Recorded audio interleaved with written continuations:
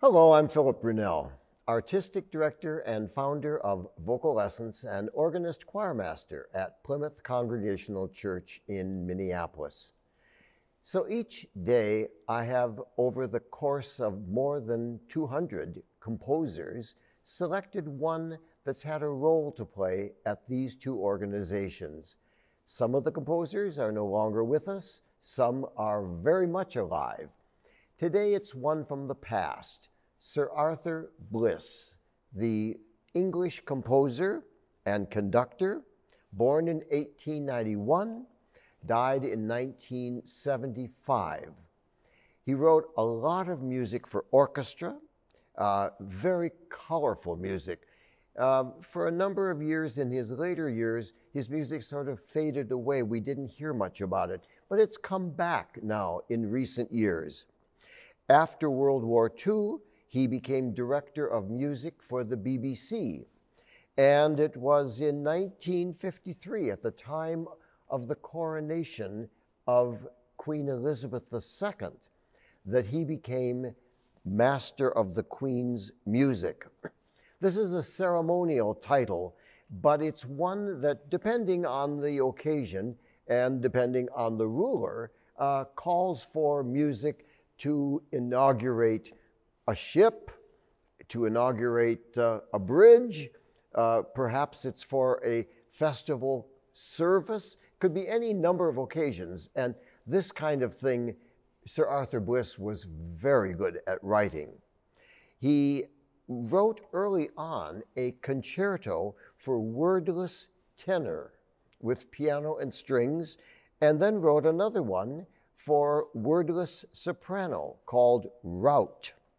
In 1922, he wrote a piece that took the world kind of by storm because of its title. It was called a color symphony. It was in 4 movements, each movement devoted to a color, however he felt that it expressed that: purple, red, blue, and green. And in 1930, he wrote a piece called Morning Heroes, which was a piece in memory of those who had died in World War I, piece for narrator, chorus, and orchestra. We had the privilege at Vocal Lessons of performing this piece at Orchestra Hall back in the 90s, and our narrator was none other than James Earl Jones. He also wrote in 1970 a piece called The World is Charged with the Grandeur of God, words of Gerard Manley Hopkins. 3 movements, and a piece that we have performed as well. Sir Arthur Bliss did not write easy music for choir. It's wonderful and festive and big, but it's challenging. So at the opening, just imagine the first words that the chorus sings, "The world is charged with the grandeur of God." You have this.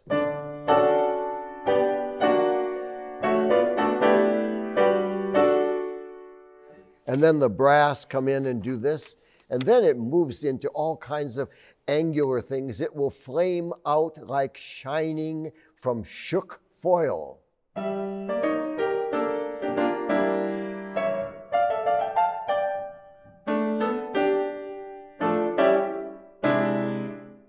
That kind of, very, very dramatic writing, that makes the first movement. The second movement of this beautiful little piece is just for the women's voices with 2 flutes. So the 2 flutes kind of, sort of like angel's wings, go back and forth. At the very beginning, just before the voices come in, you hear them going.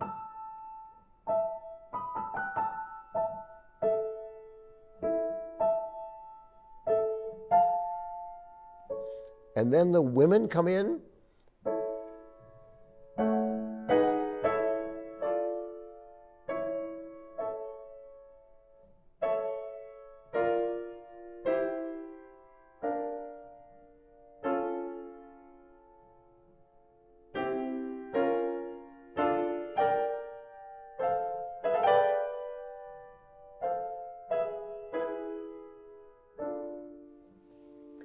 It's in a way the most tonal of the three movements. And then the third movement, another Gerard Manley Hopkins poem, look at the stars, look up at the skies, oh, look at all the fire folk sitting in the air. And the writing here, the brass do this introduction.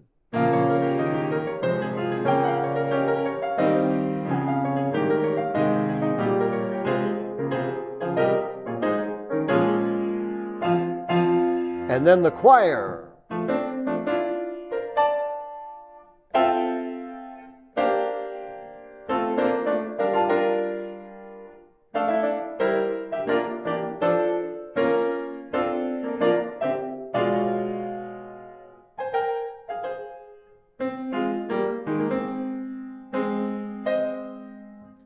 So you get the idea of the drama of Sir Arthur Bliss's music.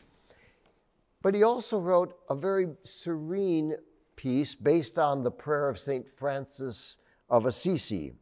This one, unaccompanied, just for soprano, soprano, alto, alto, with the text, Lord, make me an instrument of thy peace. And the end of it, which I'm going to play now, for it is in giving that we receive, it is in pardoning that we are pardoned, and that it is in dying that we are born to eternal life. And then an amen that repeats.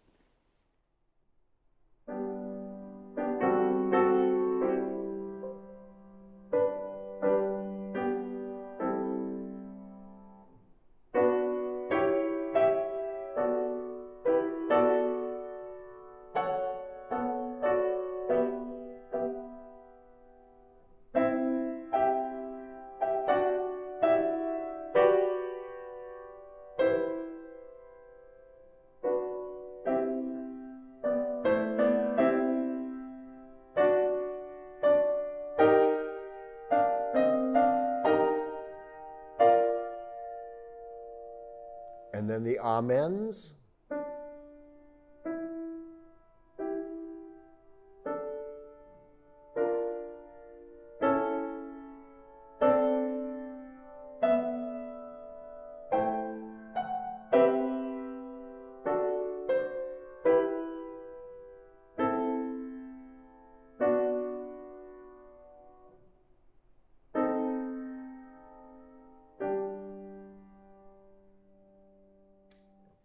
Music of Sir Arthur Bliss.